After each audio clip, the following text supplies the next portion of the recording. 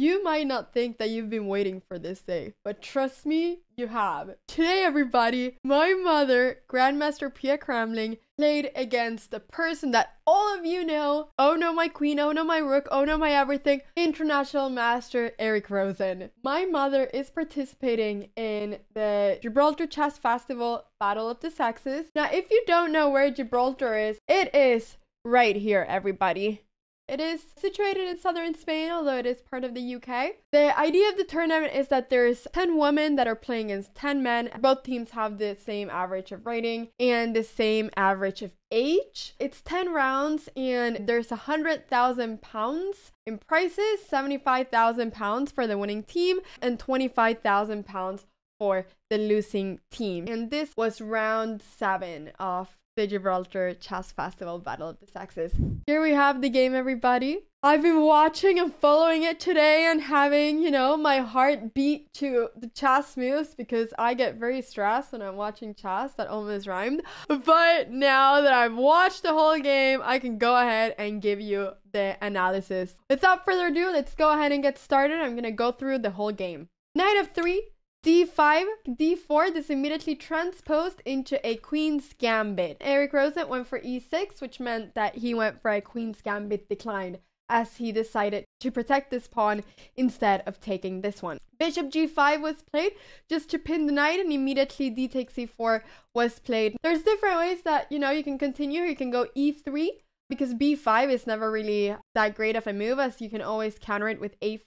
But instead, my mother went for immediately Queen A4 check. Now, with this move, she is checking, but at the same time, she's threatening the pawn. So if she wanted to, she would be able to take this pawn the move after. Knight BD7 is a very logical move by Eric just to get his knight out. Even though she could have taken here right now to get the pawn back, she went E3 just because she would rather take it with the bishop than with the queen. If she takes it with the bishop, then she's developing another piece at the same time as she's taking a pawn.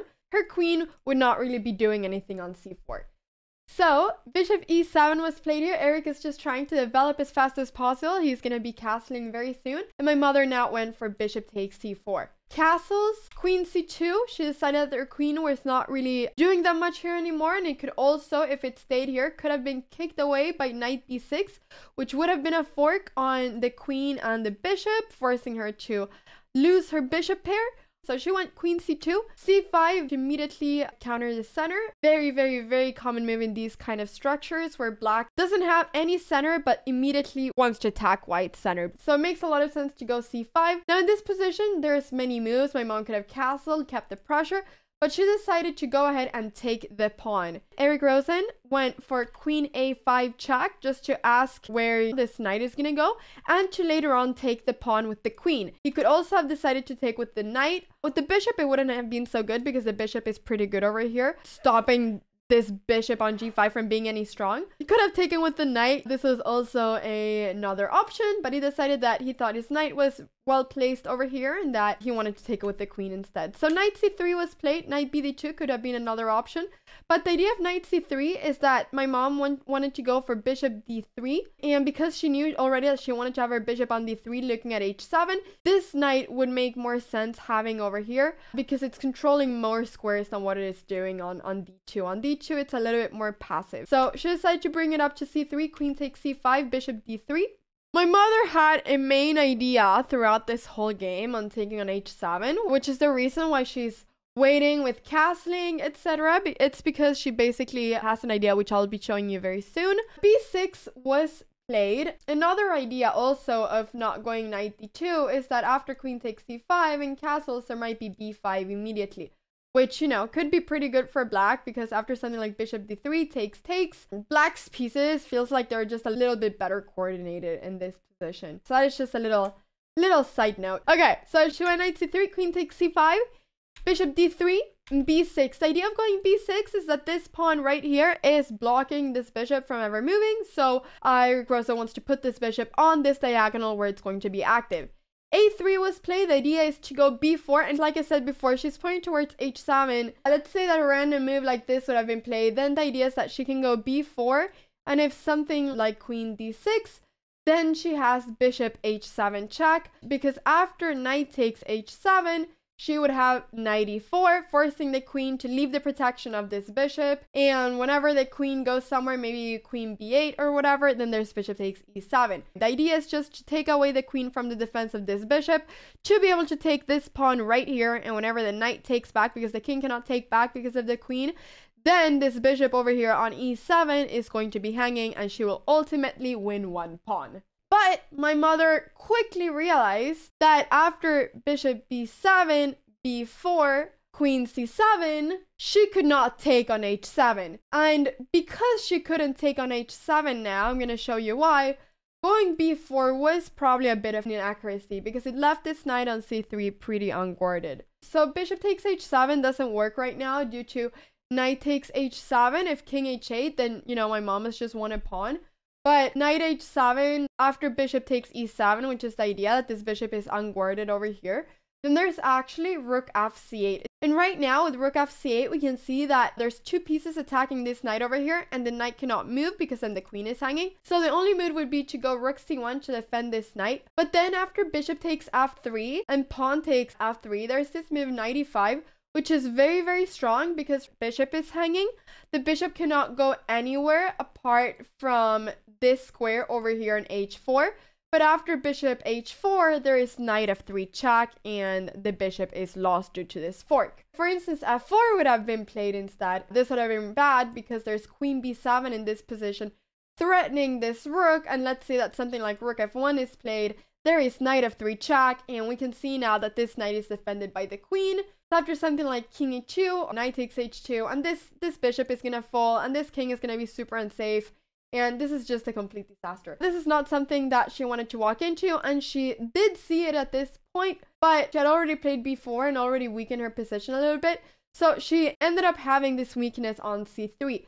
So rook c1 in this position was played instead of bishop takes h7. Bishop takes f3 was played.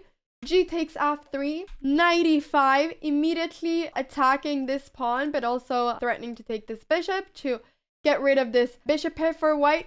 Now, you may ask yourself why Eric Rosen decided to simplify over here. Probably the reason he did it was because he saw this immediate knight e5, even though there might have been other moves that might have been a little bit more annoying, like rook a c8, just to put some more pressure on this file. Bishop takes f3 is also a completely fine move, even if you are giving your bishop pair, because one, white is destroying their pawn structure, but two, you also have this immediate move, and this turned out to be a little bit annoying. So bishop takes f6 was played in this position. Now, if bishop takes f6 and there's bishop takes h7, winning a pawn for white, so you can't really do that or allow that. If knight takes f3, this is actually losing a piece for Eric because you have king e2 threatening this knight, and because you've already taken this knight over here, you're gonna end up winning a piece because you cannot both defend this knight and take back this bishop. You cannot do two things in one in chess, unfortunately.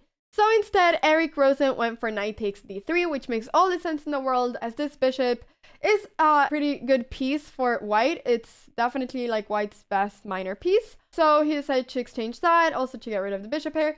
And after queen takes d3, bishop takes f6. The plan of my mom was to go king e2 because the king is pretty much safer on e2 than what it would have been if she would have castled, especially because this diagonal might have become a little bit weak, or just in general the king's side is a little bit weak. So it makes sense to have the king in the center. If now the queens are exchanged, then the king is also going to be favorable over here than castled because you want to have your king in the center. And now, everybody, you may look at this position and say, okay, so this is looking pretty close. And it is. I mean, I would say maybe black has a little bit more of a comfortable position because the king is safer. The pawn structure is better for black. And this bishop is pretty strong right now.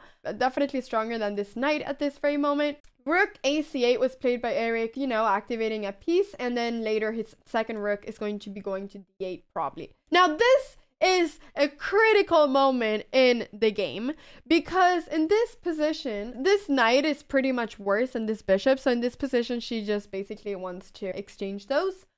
And in this position, my mother opted to go for a move that would change a lot of the outcome of the whole game. She decided to go for the move knight a2. The idea of going knight a2 is basically that she's just, you know, kicking away the queen, activating the rook. She's also defending this rook on c1. She didn't want Eric to get two rooks for a queen. Typically, it's a little bit favorable to have two rooks over a queen. Depends a bit on the situation, but She didn't want that, but in this position, the move that would just have equalized the game would have been to either go knight d5 or knight e4, with the exact same idea of just taking on f6. So if knight e4, for instance, we can go ahead and look at this move.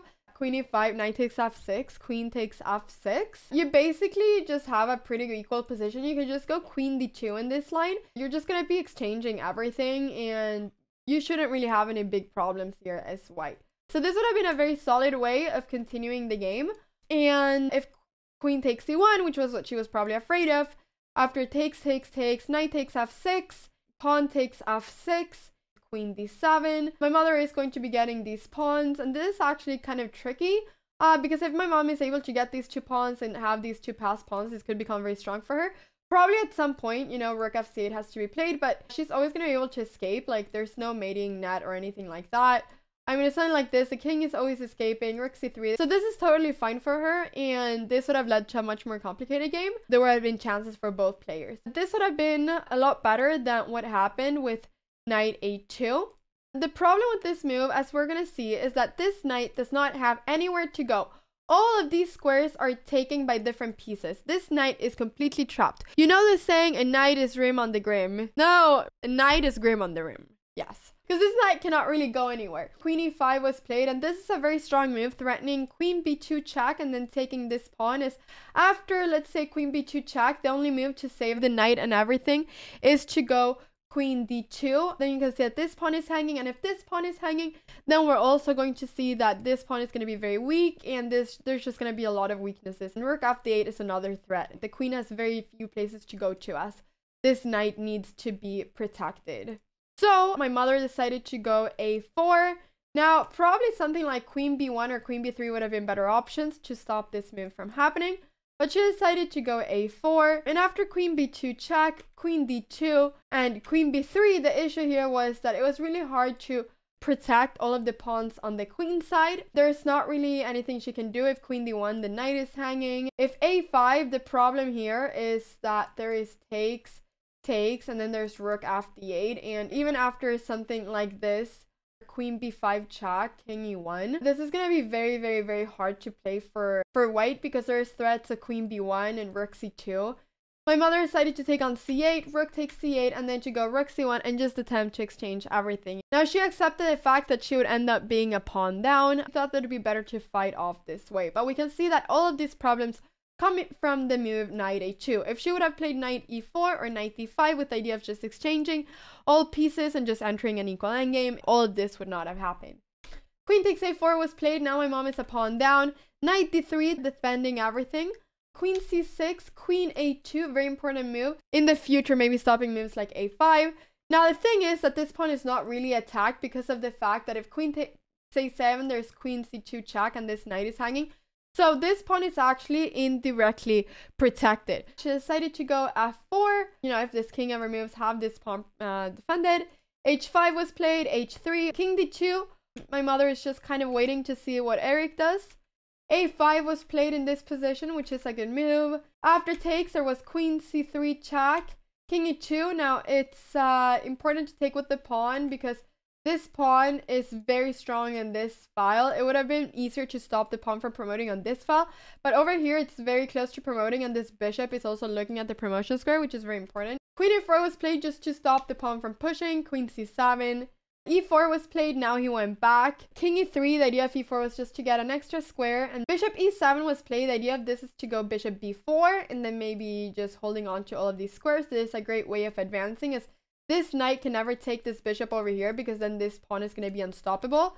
So king e2, the king went back. At this point, my mom had the option of going queen d4 check, but she just decided that it was probably just going to be completely lost endgame if they exchange queens, so she didn't do that. So king e2, bishop b4, queen b5 was played. Queen d4 check, king f3. She's just defending this pawn. The king is going up. Bishop c3. The idea of bishop c3 is just to start pushing this pawn. Knight c5 was played just to stop this pawn from advancing. Bishop e1, threatening checkmate in 1. Knight d3. They went back and forth a little bit just to get to the time control. Just to get those 40 moves in, as the players get extra time over then. Bishop d6 was played, and this was a really strong move. And now my mom thought for 15 minutes, ended up going queen b2. But after queen b2, she's forcing the queen exchange because she didn't really see what she could do otherwise to stop the pawn from pushing. So she went queen b2. Eric decided to take. I mean, there has to be a queen exchange right now. Bishop c5 was played. King started moving around. Knight a4. King went up. f3 just to protect this pawn. g5, very strong move. The fact that this knight is over here and it's not doing anything, it's almost like Eric is playing a piece up because he can just do whatever he wants with this bishop, whilst this knight is stuck here defending this pawn from promoting.